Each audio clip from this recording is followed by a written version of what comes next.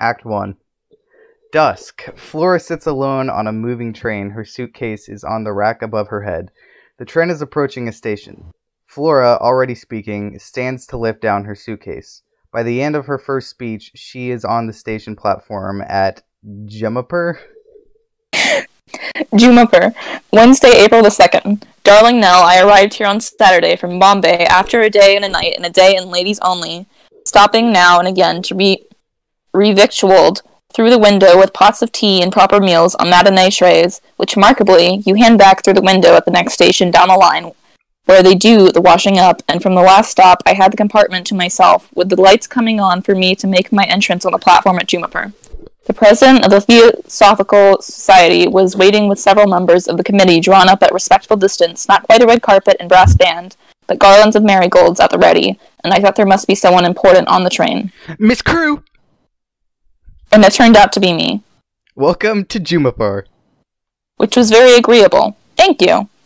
And as she is garlanded by Kumaraswamy. How nice. Are you Mr. Kumar? Kumaraswamy, that is me. Is this your only luggage? Leave it there. He claps his hand imperiously for assistance and then shakes hands enthusiastically with Flora. How do we do, Miss Crew? The handshake, which begins on the station platform, ends on the veranda of the Dak bungalow or guest house. The guest house requires a veranda and an interior which includes or comprises a bedroom. On the veranda is a small table with at least 2 chairs. There is an electric light unlit and an oil lamp lit. The bedroom contains a bed under a mosquito net, a washstand, a bedside table, an electric fan, and a punkah. There is a door to a bathroom offstage. A servant, Nazrul, carries Flora's suitcase into the bedroom and then retreats to his quarters out of sight. Thank you. Welcome, my dear Miss Crew, and farewell, a day of rest. Thank you. You were so kind to. I will leave you. Tomorrow, a picnic. Do you like temples? Well, I don't know. I'm sure I... Leave everything to me. Kumaraswamy leaves, shouting in Hindi for his buggy driver. The Shepperton garden is now visible. Here, Mrs. Swan and Pike are having tea while occupied with a shoebox of Flora's letters. And in no time at all, I was installed in a little house, 2 good-sized rooms under a tin roof with electric light, and an oil lamp just in case. A veranda looking out at a rather hopeless garden, but with a good table and chair which does very well for working, and a wicker sofa of sorts for not working, and round the back. I wish I'd kept the envelopes. They'd be worth something now, surely, the Indian ones at least. Oh, but it's the wine, not the bottles. These letters are a treasure. They may be the only family letters anywhere. I dare say, since I'm the only family. Her writing sometimes... A kitchen bit with a refrigerator. A kitchen bit with a refrigerator, but Nazrul might cook, and a bottle washer disdains the electric stove and makes his own arrangements on a little veranda of his own.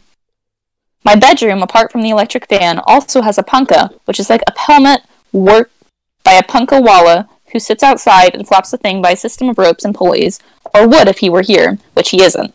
And then off the bedroom is a dressing room and bathroom combined with a tin tub and a shower with a head as big as a sunflower, a rainflower, of course. And all of this is under a big green tree with monkeys and parrots in the branches, and it's called the Duck Bungalow. Dak Bungalow. Although there is not a duck to be seen. Dak was the post. They were post houses when letters went by runner. Ah. I like to have 2 kinds of cake on the go. The Madeira is my own. I'm not really hungry. I wouldn't let that stop you, Mr. Pike, if you hope to get on my good side. I would love some. The Madeira? And you won't please call me Eldon. Thank you. Wonderful. I should think so. It's the excitement. There's nothing like these in the British Library, you know. The British Library? The University of Texas has Flora Crew indexed across 22 separate collections. And I still have the Biblioteca Nationale next week. The collected letters are going to be a year of my life. A whole year just to collect them? The notes. The notes is where the fun is. You can't just collect Flora Crew's letters into a book and call it the collected letters of Flora Crew. The correspondence of well-known writers is mostly written without a thought for the general reader. I mean, they don't do their own footnotes. So there's an opportunity here, which you might call a sacred trust. Edited by E. Cooper Pike. There isn't a page which doesn't need, look, you see here? I had a funny dream last night about the Queen's elm. Which queen? What elm? Why was she dreaming about a tree? So this is where I come in, wearing my editor's hat, to lighten the darkness. It's a pub in the Fulham Road. Thank you. This is why God made poets and novelists, so the rest of us can get published. Would that be a chocolate cake? Why would you... No, I just thought, did your sister like chocolate cake particularly? What an odd thing to think. Flora didn't like chocolate in any form. Ah, that's interesting. May I? Pike takes the next page of the letter from the tea table. Flora approaches, accompanied by Kumaraswamy, who has a yellow parasol. The sightseeing with picnic was something of a progress, with the president of the Theosophical Society holding a yellow parasol over me, while Kamini bicycled alongside, sometimes two to a bike, and children ran before and behind. I feel like a carnival float representing empire, or depending on how you look at it, the subjugation of the Indian people. And of course you're right, darling, but I never saw anyone less subjugated than Mr. Kumaraswamy. We have better temples in the South. I am from the South. You are right to be discriminating. Did I seem discriminating? I'm sure it wasn't their fault. The insides of churches. I understand you completely, Miss Crew. But I don't know what I'm trying to say. That is not a requirement. I'm afraid I'm without religion, you see. I do see. Which religion are you afraid you are most without? Oh, Mr. Kumaraswamy, turning a phrase may do for Bloomsbury, but I expect better from you. And I told him about Herbert's lady decorator being asked on. Her deathbed was what was her religion, and telling the priest, I'm afraid I worship mauve. For me, it is grey. I'm going to like India. Who was Herbert? Wells. Ah, H.G. Wells? Really? You don't mean he and Flora? You should see your face. Flora met him not long before she went out. Out? To India. It must have been around Christmas or New Year. I think I got a postcard from Paris. Flora loved Paris. Here, look. Is that it? Yes, no, 1924. It's a souvenir of the Olympic Games. Oh yes, the hurdler. Flora apologized publicly in the Chelsea Arts Club. No medals for us in the hurdles. Is that true, Eleanor? Now, Eldon, you are not allowed to write a book. Not if you were to eat the entire cake. The collected poems was a lovely surprise, and I'm sure the collected letters will be splendid. But biography is the worst possible excuse for getting people wrong. Bar, India likes me. My lecture drew a packed house, Mr. C's house, in fact, and a much more sensible house than mine, built round a courtyard with a flat roof all round, so I had an audience and the gods like gods in the audience. And it all went terribly well until... Miss Crew, in her wisdom and beauty, has agreed to answer questions. And the very first one went... Miss Crew, is it said you are an intimate friend of Mr. H.G. Wells? And I thought, God, how unfair, to have come all this way to be gossiped about as if one were still in the Queen's Elm, a public house in the Fulham area of Chelsea. But it turned out nothing was meant by it except... Does Mr. Wells write his famous books with a typewriter, or a pen and ink? With a pen and ink, a Waterman fountain pen, a present from his wife. Not that I had the least idea. Herbert showed a small inclination to write his famous books while I was around. F.C. had met Wells no earlier than December, and the affair was therefore brief, possibly the weekend of January 7th and 8th, which he spent in Paris. And after which there was a reception with lemonade and Indian scotch. And delicious snacks and conversation. Darling, it was so moving. They read the New Statesman and the T.L.S. as if they were the Bible in parts. Well, I don't mean the Bible, but you know what I mean, and they know who wrote what about whom. It's like these children with their faces jammed to the railings of an unattainable park. They ask me, What's your opinion of Gertrude Stein, Miss Crew?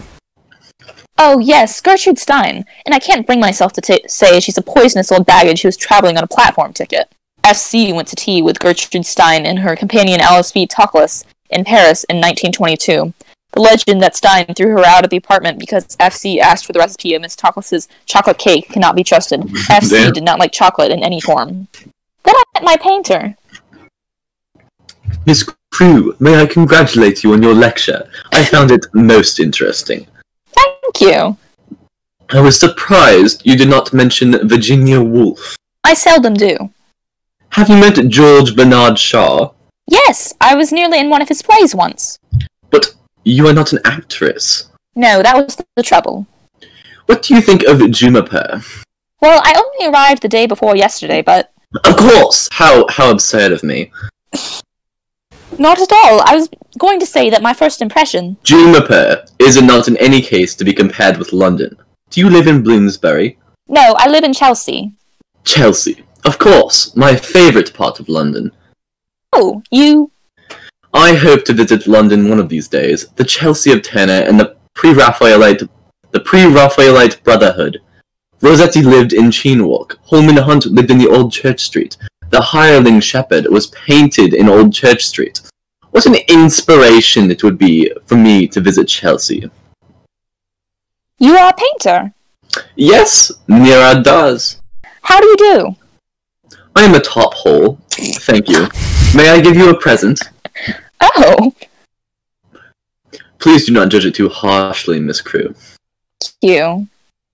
Of course, I work in oils, Winsor, Newton.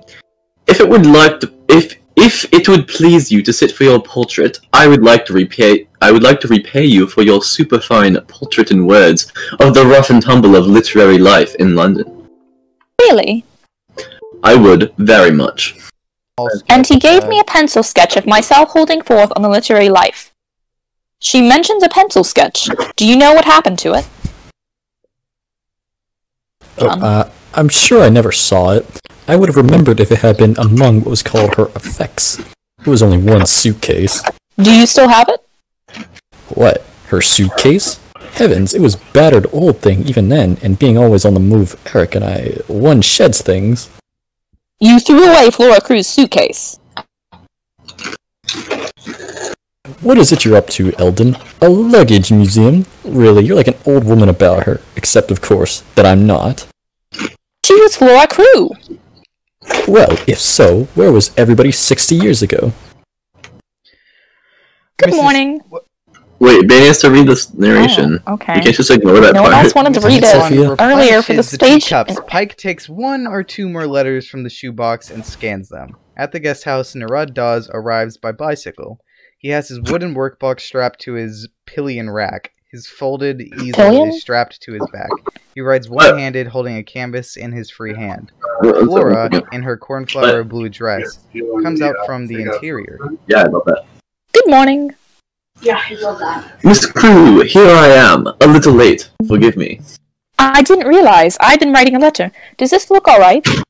Very, very good. Now, this will be nice. We'll both be working. Poet and painter. Work in progress. Daz unstraps his workbox and establishes himself on the veranda. Flora establishes herself at her work table. Pike is puzzling over a letter. She says, paint on paper. Yes. A smudge of paint on paper. Perhaps my soul will stay behind as a smudge of paint on paper. She's referring to an actual painting, isn't she? I don't know. And undressed. She says undressed, like a nude, on paper. That would be watercolor, wouldn't it? What would? There isn't any it. Well, if it doesn't mean a portrait of Flora undressed, what do you think it means? As much or as little as you like. Isn't that the point of being a poet? No, I'm not a poet, but it reads quite specific. The deserted house. Where's the bit? Between your teeth, Eldon. Here, in an empty house, perhaps my soul will stay behind as a smudge of paint on paper, as if I'd always been here. Like Rada? Rada. The most beautiful of the herdswoman undressed. I was thinking the exact same thing. Well, the portrait, as it happens, is on canvas and Flora is wearing her cornflower dress. Portrait? She mentions the portrait somewhere. It was rolled up in the suitcase. Eleanor, do you mean there's a portrait of Flora? Would you like to see it? Oh my god. It's fairly ghastly, like an Indian cinema poster. I think I know where it is, but I'll need you to get it down for me. Should we go in? We're about to lose the sun. Oh my god, but this is... Oh my god, there's never been one, not a real portrait. That's true, apart from the Paris portrait, but that was on canvas too. The Paris portrait? Yes. Flora's first time in Paris, she was driving an ambulance officially in the last year of the 1418 war. So she was 23, I suppose, when she met Modigliani. Modigliani? Oh, Flora met everybody. Not that Modigliani was anybody at the time. A portrait by Modigliani?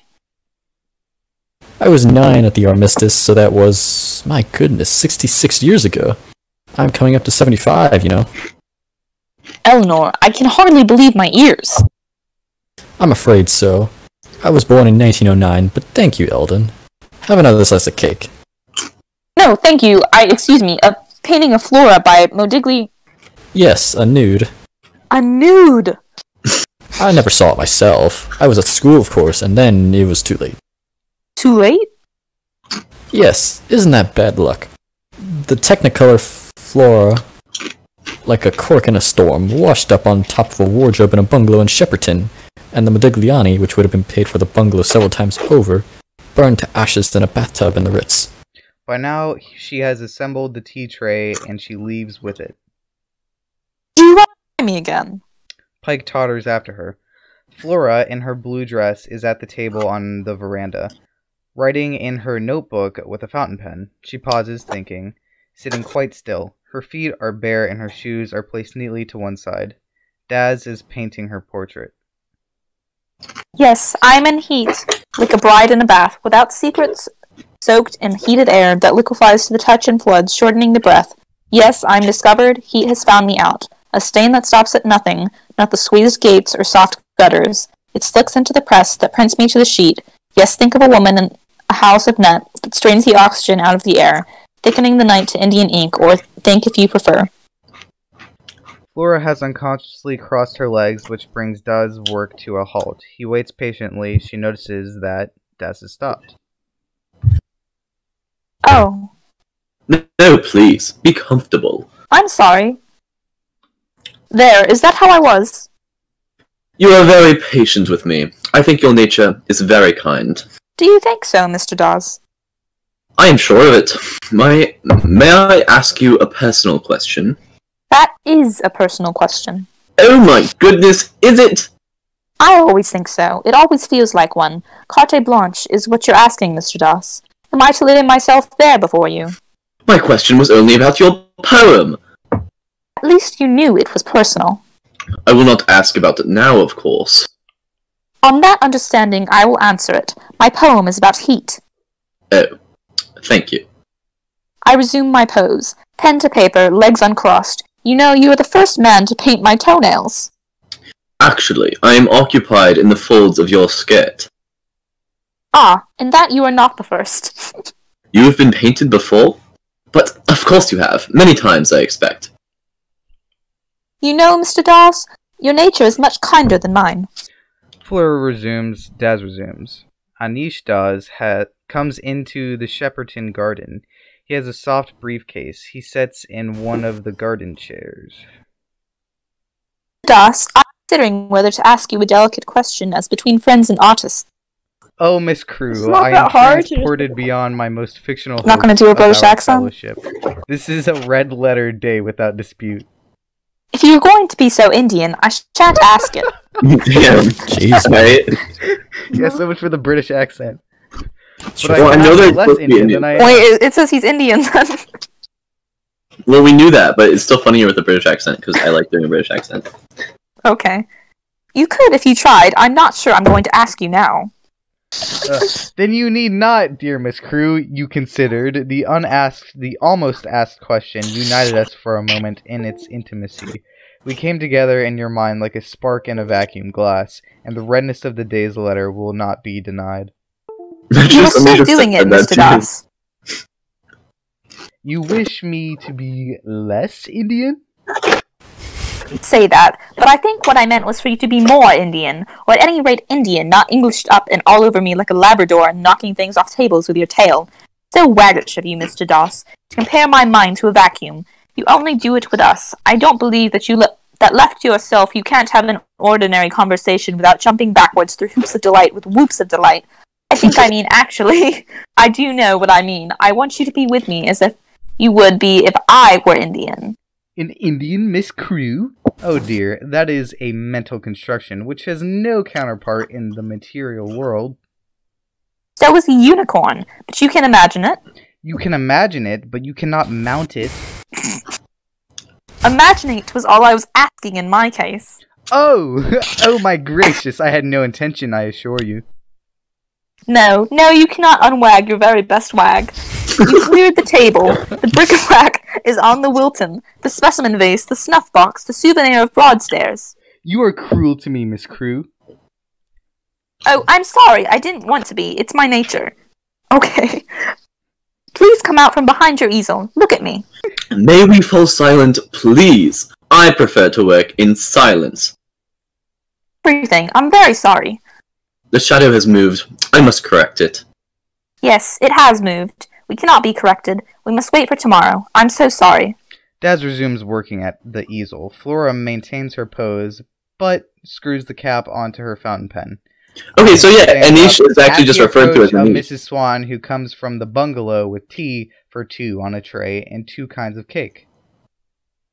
Oh, so this is me, right? Yeah. Let me help you. I've forgotten your sugar. Actually, I don't take it. Oh, I thought she'd be more Indian. They settle the tray and themselves at the garden table. This is so kind of you. Oh no, your letter was irresistible. Having an artist's tea was beyond my fondest dreams for my dotage. We'll let it sit a minute. Do you think you can take after your father? I don't know. I would like to think so, but my father was a man who suffered for his beliefs, and I have never had to do that. So perhaps I will never know.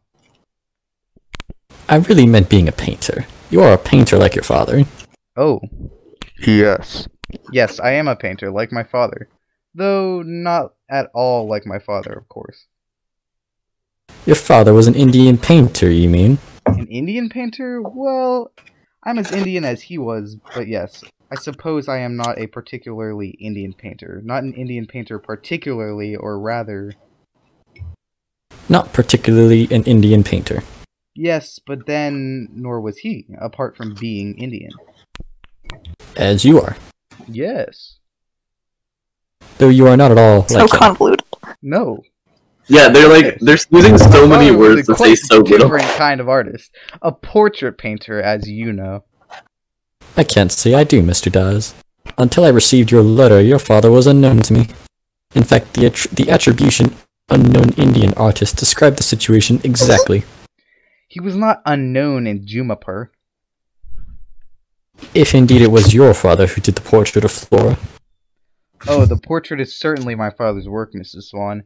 You cannot imagine my feelings when I saw the book in the shop window. My excitement. You see, I carry my copy everywhere. He takes the collected letters from his briefcase. The dust jacket has the portrait of Flora by Narad Dawes. Well, I hope there will be lots like you, Mr. Dawes. There will be no one like me, Mrs. Swan. It was not the book, of course, but the painting on the jacket and reproduced inside. If only he could have known that one day his portrait of Flora Crewe... He might have been more pleased to be in the window of an art gallery than a bookshop. Perhaps not. I'm sure my father never had a single one of his paintings reproduced, and that is an extraordinary pleasure for an artist. I know. The painting under one's hand is everything, of course, unique. But replication, that is popularity. Put us on book jackets, calendars, biscuit tins. Oh, he would have been quite proud. By the way, what were your father's beliefs? Why, we are Hindu. You said he had suffered for his beliefs. Oh, I meant his opinions. How did he suffer? He was put in prison. Really? By whom? By you. By me? Oh, by us. But how did we know what his opinions were? It seems he took part in some actions against the Raj during the Empire Day celebrations in Jumapur. Then he was put in prison for his actions, not his opinions, Mr. Dawes, and obviously deserved what he got. Damn, alright. Oh my Thanks. god. Victoria Sponge or Battenberg? Oh, The sponge is my own, raspberry jam included. I would love some, thank you. Tea? But all that must have been before you were born. Oh yes, I was the child of my father's second marriage. I was born long after independence, and my father went to prison in Jumapur in 1930. 1930? But that was when Flora was in Jumapur. Yes, I know, that is why I am here. Mrs. Swan God, I have to talk administers again. tea. Flora takes the cap off of her fountain pen. Is this morning? I hope so. Why do you ask that? Has something happened? Oh, no. Well, I thought if we were friends, I'll ask you to write something on the drawing you did of me. Oh, but that was only a poor scribble. Not even a good likeness. Even so. Oh. He's taken aback, but then realizes he is being teased. He laughs. Oh! Yes, you won't get anywhere with that. Namby panny time. Nimbu Pani. Wait, yeah, I'm Nazrul as well. Oh, he's a servant. Nimbu Pani. Thank you, Nazrul. Shukriya. Nazrul responds and leaves. Actually, I have something for you. A little present. You. You mustn't keep giving me things, Mr. Das. Well, it is kind of a birthday present, you see. Actually not birthday presents, when it isn't my birthday. Daz gives her an old but well-preserved book. It is green with a brown spine. In fact, it is a copy of Up the Country by Emily Eden, 1866. I did not buy it. It is a book of my father's, which I would like you to have. Letters by an English lady traveling in India 100 years ago. Oh, but this will be just my book. Thank you. Country, Emily Eden. Oh, it's a lovely present. Well, I will write to remind you of Jumapur and your friend and fellow artist Nirad Das, and I will draw myself listening to you. Flora pours the Nimbupani. Daz writes on the pencil drawing with his own fountain pen and settles down to draw her. When my father met Flora Crew, he had been a widower for several years, although he was still quite a young man, younger than her. Yes, the beginning of the hot weather in 1930. He had his 34th birthday on April 2nd, just after he met your sister. He had lost his wife to cholera and was childless. I knew nothing of my father's life before me. In my earliest memory, my father was an old gentleman who spoke very little except when he sometimes read aloud to me. He liked to read in English. Robert Browning, Tennyson, Macaulay's Lays of Ancient Rome, and Dickens, of course. How surprising. Oh yes, he went from a Vernacular school to Elphinstone College in Bombay, and you only have to look at Elphinstone College to see that it was built to give us proper English education. I meant in view of his opinions, but I spoke without thinking. Your father took part in actions against the British Raj and loved English literature, which was perfectly consistent of him. Laughs.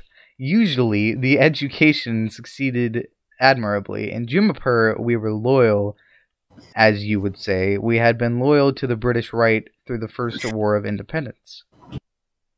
What war was that? The Rising of 1857. Oh, you mean the mutiny. What did you call it? Dear Mrs. Swan, imperial history is merely... No, I promise you, I didn't come to give you a history lesson. You seem ill-equipped to do so. Damn. We were your Romans, you know. We might have been your Normans. Grateful? That's neither here nor there. I don't expect I'd have been grateful if a lot of Romans turned up and started laying down the law and teaching Latin and so forth. What a cheek, is probably what I would have thought. Go away, and take your roads and your baths with you. It doesn't matter what I would have thought. It's what I think now that matters. You speak English better than most young people I meet. Did you go to school here? No, I went to a convent school in... You were spreading a net for me, Mrs. Swan. What net would that be? Have some more cake. Mrs. Swan, you are a very wicked woman. You advance a preposterous argument and try to fill my mouth with cake, so I cannot answer you. I will resist you and your cake. We were the Romans. We were up to date when you were a backward nation. The foreigners who invaded you found a third world country. Even when you discovered India in the age of Shakespeare, we already had our Shakespeares and our science, architecture, our literature, and art. We had culture older and more splendid. We were rich, after all. That's why you came. But he has misjudged. We made you a proper country, and when we left you fell straight to pieces like Humpty Dumpty. Look at the map. You should feel nothing but shame. Oh yes, I am a guest here, and I have been. No, only provocative. Will you be going home? Would you like me to go? No.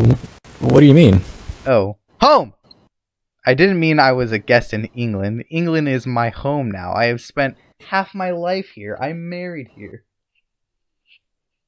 An English girl? Yes, we met at art school. Artists together. Actually, she was not a student. She was earning money as a model. Life class, you see. Of course. Is she still your model? No, my work is not figurative now. Well, what is it now? Well, deconstructive. What a shame. I can still draw if I wish. May I draw you?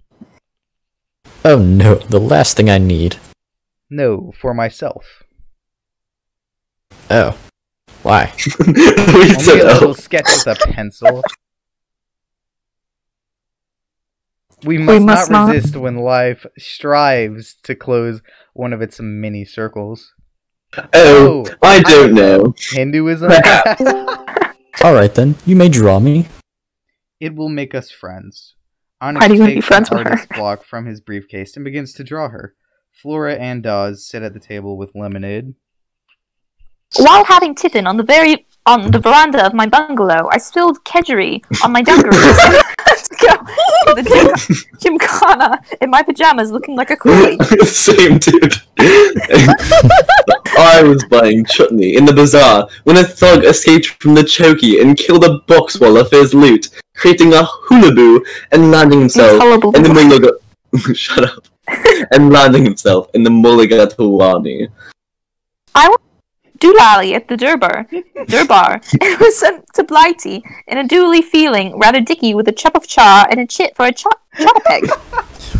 Yes, and the Bera Sahib, who looked so puka in his topi, sent a coolie to the memship. Okay.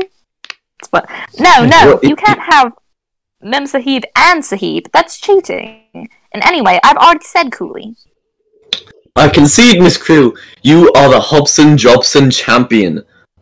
You are chivalrous, Mr. Das. So I'll confess I had help. I found a whole list of Anglo-Indian words in my bedside drawer for the benefit of travellers. But I know both languages, so you still win on handicap. Where did you learn everything, Mr. Das? From books. I like Dickens and Browning and Shakespeare, and of course. But my favourite is Agatha Christie, the mysterious affair at Styles. Oh, the woman is a genius! But I would like to write like Macaulay. Oh dear. I have to thank Lord Macaulay for English, you know. It was his idea when he was in the government of India that English should be taught to us all. He wanted to supply the East India Company with clerks, but he was sowing dragon's teeth. Instead of Babas, he produced lawyers, journalists, civil servants. He produced Gandhi. We have so many languages, you know, that English is the only language the nationalists can communicate in. That is a very good joke on Macaulay, don't you think? Nationalist, Mr. Das. That is a very interesting question. But we shouldn't have stopped all the time. It's getting late for you. I must work more quickly tomorrow. It's only 10:30. No, it's already April, and that is becoming late. Yes, it seems hotter than ever. Would you like some more lemonade? No, thank you. No lemonade. Miss Crew, you haven't looked at my painting yet. No, not yet. I never look. Do you mind? No. You do, really. But once I asked the painter, can I look, and he asked why. When I paint a table, I don't have to show it to the table. That's so rude. I said you had been painted before. Only once. A portrait? Not in the way you mean. It was a nude. Are you watching? Oh. Unusually, he painted his friends clothed. For nudes he used models. I believe I was his friend, but perhaps not. Perhaps a used model only. It hardly matters. He was dead so soon afterwards. He was not so kind to me as you are. Do you have the painting? No. Where is it? Nowhere. A man I thought I might marry burned it. That would be so My funny. goodness, what a red letter day you are having. There's a man on a horse. We have already heard the horse. We do not see the horse. Good morning, Miss Crew, I think. Yes, good morning. Do you know him? He is the assistant. May I get down a moment? I'm gonna get down real What a quick. beautiful animal. Assistant what? Captain Durrance. Thank you. Come on up. Do join us. Oh, Durrance it's Mr. Rabbit. Dawes, isn't it? Good morning, sir. But we have never met. Oh, but I know you. And Miss Crew, your fame precedes you. Thank you. And you? I'm from the Residency. David Durrance. You. Oh, but look here. I'm interrupting the artist. Stop. May one look? Oh, I say. Coming along jolly well. Don't you think so, Miss Crew? I guess he is. I must be going. I have overstayed my time today. But we'll continue tomorrow. Did you find it? Yes, perhaps a little earlier if it suits you. I can leave everything. Dawes prepares to remove the canvas from the easel. Why don't you leave the canvas too? It will be quite safe. Well, yes, alright. I have a drape for it. Thank you. He drapes a cloth over the canvas on the easel. Like shutting up the parrot for the night.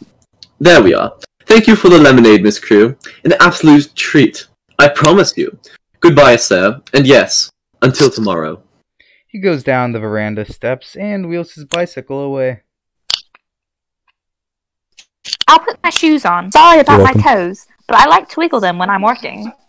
This is I'll only stay a your moment. voice. My chief asked me to look in just to make sure there's nothing we can do for you. Would you like some lemonade? No, nothing for me, really. We might have found you more comfortable quarters, you know, not quite so in the town. Did How you? did you know I was here? I did go. Now but- there's a point. Usually we know of arrivals because the first thing they do is drop in a card, but in your case, rumors in the bazaar, so to speak. Are you an old hand here, Miss Crew? No, but I've never been to India before. I came up from Bombay just a few days ago. But you have friends here, perhaps? No, I got on a ship and I came knowing no one. I had friends in England who have friends here. Actually, one friend. In Juniper, this friend? No, the friend. My friend is in London, of course. Mr. Joshua Chamberlain.